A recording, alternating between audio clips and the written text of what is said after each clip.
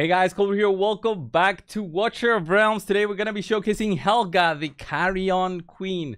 She is a hero in the game right now, already on the Forerunner servers, but should be coming in soon on the official, the global launch servers. The one I'm on right now, I'm playing, but I'm on the test server, testing it out today. I do have access and I want to check her out. She does look amazing. One of the big things I like about the creators of this game is that they took the time and put in the effort for the graphics, okay, for just how it looks. All of the heroes in the game look beautiful, at least the legendaries, maybe not the commons and uncommons, but the legendaries and the epics, they all look good, and some of the legendaries are just top notch. So this is no exception. Esotericist fighter, if it's the one that you're looking for, then Helga will be it. Let's go and have a look at her skills, and then we'll go and equip her with some gear live here, because I want to see what she's all about. So specialized attack speed. So this is a known talent that many other heroes have, and this is nothing, you know, out of the ordinary. Specialized attack speed basically means she'll be getting more attack speed than other champions would through attack speed stat, okay, because she provides a greater reduction in attack interval based on the attack speed attribute. Very simple and very good for her, because default attack has 80% magic damage to one enemy. If the target is not blocked by the hero, deals an additional 20% damage 2 times. Very cool. So basically you want to be hitting, and what is her hit radius? Quite nice hit radius, actually, now that I see it. Attack range goes all the way, very similar to Zilla 2, although I'm not sure if it extends when you go when you use up your ultimate ability. So check that out. Rapidly strikes the target with the highest HP in range, dealing 25% damage 4 times every X seconds. X is equal to 30% of attack interval, which becomes shorter as the hero's attack speed increases. Yes, that's true. So if it's 1 second, so every 1 second you'll be hitting 4 times for 25% damage. That's 100%. It's not a lot, but she'll be striking very quickly, and that is gonna help a lot for I think for the codex, right? It's gonna help a lot in there. You need rapid strikes, and that's gonna be it. And you also reduce the cost by 100. It's not that much, but the effect duration goes up as you skill this one out. So it's a 10-second duration. Pretty cool ultimate. Let's have a look at the passive. During the ultimate, every 8 times of damage dealt on the same target inflicts a stun. Oh, that's actually cool. So yeah, this won't help so much for the codex, but it will help in the Void Rift. I think this is going to be crucial for control, because imagine during your ultimate you'll be hitting 8 times very quickly, so the enemies might not even have time to react. So a stun for 1 second duration is quite cool. And then what's the other passive? When there's an ally within 1 tile ahead, increases crit damage equal to 15% of that ally's crit damage. Oh wow. Okay, so you just partner her up with another ally right next to each other, and she'll be getting additional crit damage. So what you can do is build her with, let's say, an amulet with attack speed, and then have her next to, let's say, your Zilla 2 or some other fighter that you're using with high crit damage, and she'll just get that instead of having the amulet. So that extra 200 speed that you can get will be very important for her to get as much speed as possible. That's what I'm thinking right now. In terms of awakenings, I always have a look at these, but I'm not really putting the effort to look at these, if that makes sense, because it's, you know, getting 1 copy might be difficult. Imagine getting extra 5. So increase damage dealt to the same target by 1% for each consecutive hit. Oh, this is so cool. This effect will reset, so 15% boost to damage through your default attacks. Well, all your attacks actually. Crit damage.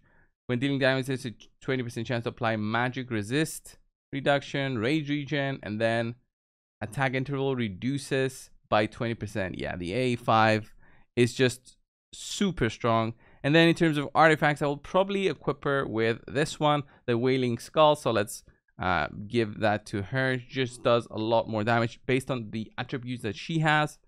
So I'm not sure if the Shadow Guard also gets the attack speed though. It might be something that we can test out. So how would I equip her? Now that we see that her attack interval is at 2.6, she does gain the specialized attack speed.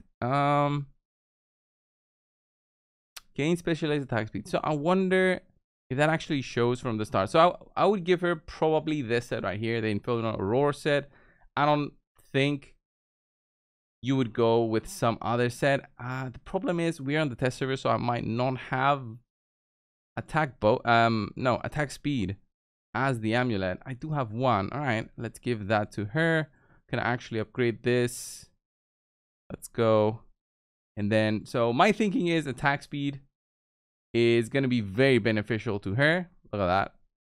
Just with 220 attack speed, her interval drops by 1.4 to 1.2 seconds. And then after that is where things become interesting in the sense of more attack speed. What is better, more attack speed or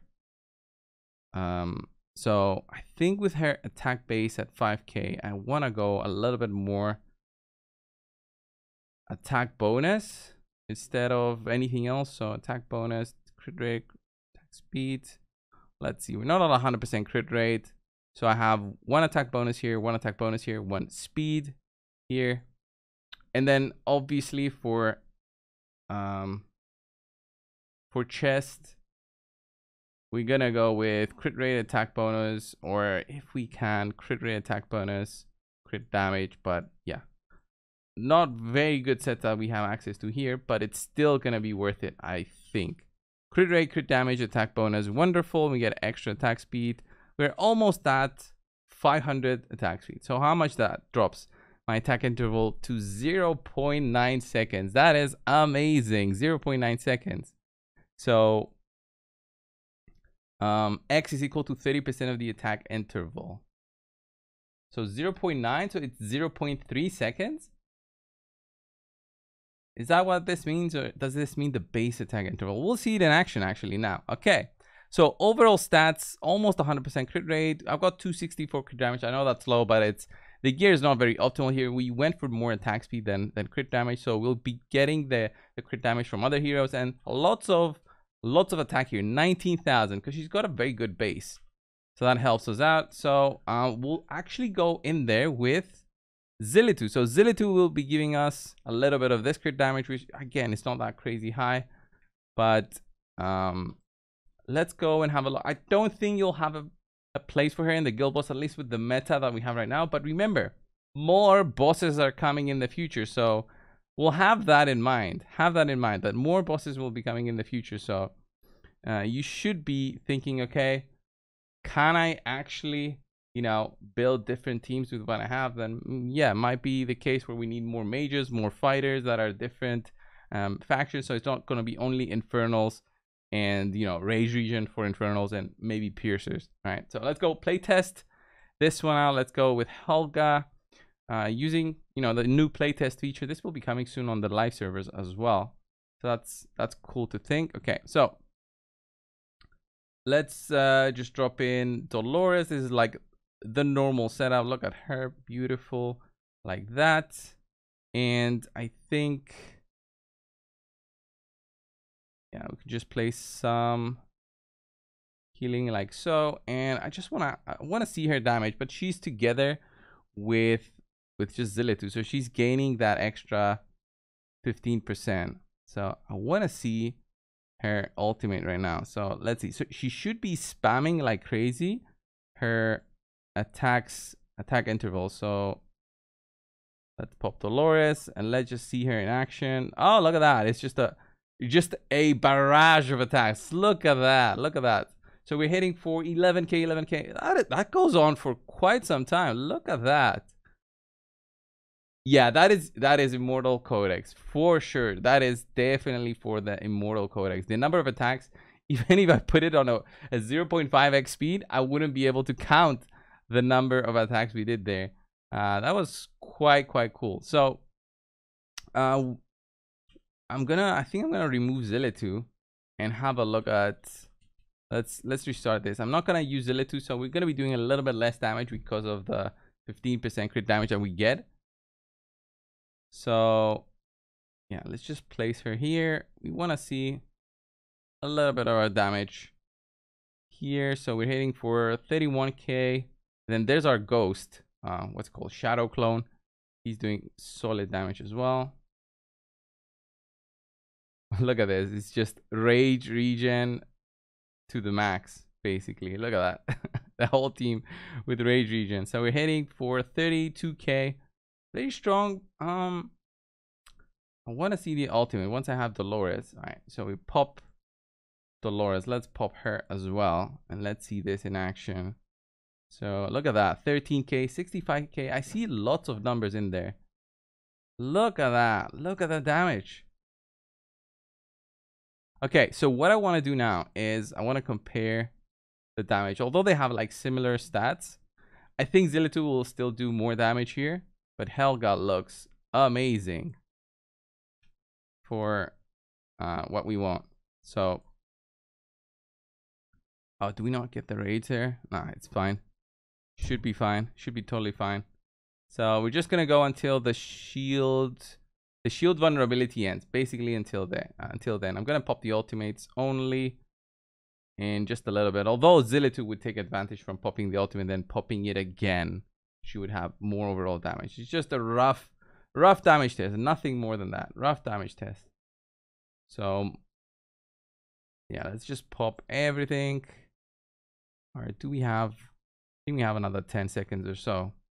Could have saved it a little bit there. Yeah, Zillitu is just doing all the work, I think, with her ultimate, because it goes on for much longer, because our ultimate is back up again. And if you compare that, pop it, and yeah, look at all the damage there.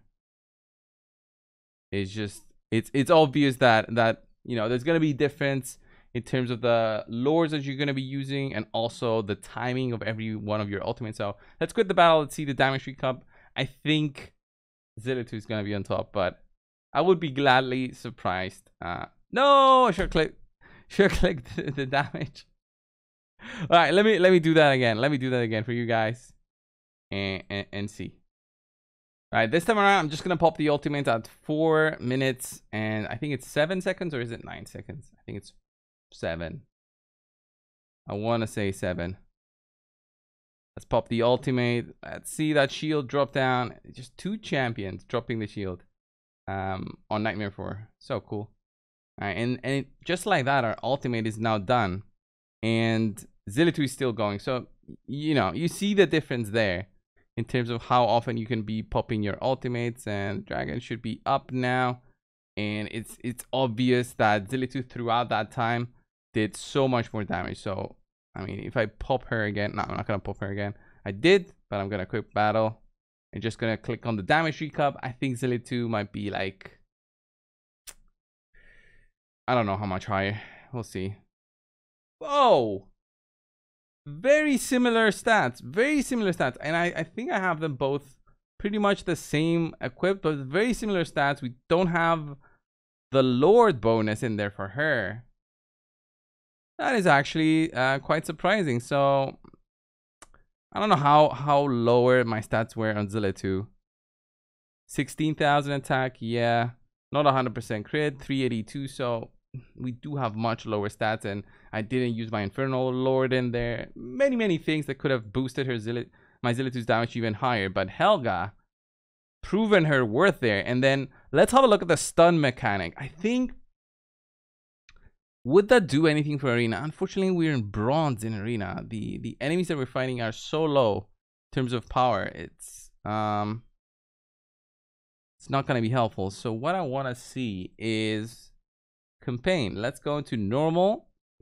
Like coldbrew, why are you going into normal? Well, normal is actually difficult if you go to stage 9. Let's go into the campaign and see just a random stage here. Let's go to one of the more easier ones, at least in terms of managing everything. I wonder how she's gonna do with an Esotericist Lord, because I do have Cyrus on my main account. Cyrus is so good. Oh, I do not have Cyrus. Oh, I do have him here. That's cool. And then we just need a healer, maybe in a tank, just to get this done. So there's a tank there and a healer. Just go in there. I want to see the stun mechanic basically that she can do, which is during her ultimate, she'll be stunning a lot. So that's her thing. So here, her ultimate should be. Oh, there's the. Oh, let's pop this. See? Oh my god, that was much more damage than I thought. We just eliminated them. I think Cyrus the Lord just giving you so much power. Oh my god. All right, so I want to see the ultimate again. Let's give her 10% attack now. Oh, I do not have the set on him. Invigoration set. That's fine. So I should be popping my ultimate, and once I do that, these guys should be just dead. All right, let's see. Yep. Yeah. So nice. He's actually so cool. And you know, her being an esoteric is just gives me that little bit of hope that I'll get her, and she's just gonna make you know, I'll be able to make fun combos on my account, because I've got Boreas, I've got Cyrus, and she just looks so good. Yeah, this was Helga, guys, on the test server, but should be on the live server soon enough. What do you guys think? I do like her a lot. Attack speed just works wonderful on her. Attack speed. So if you have like an attack speed amulet, I think it's worth the sacrifice. And the more things like you add allies next to her that give her that extra crit damage, the better she becomes. So good. Becomes also so good with A1. The A1 extra 15% damage, but it's on the same target, so it's not like she's gonna work everywhere so well. So that was Helga, guys. I'll be doing videos on the other 3 heroes as well that we have access to on the test server, so keep that in mind. Subscribe if you haven't already. Thank you all. I'll see you in the next one. See ya.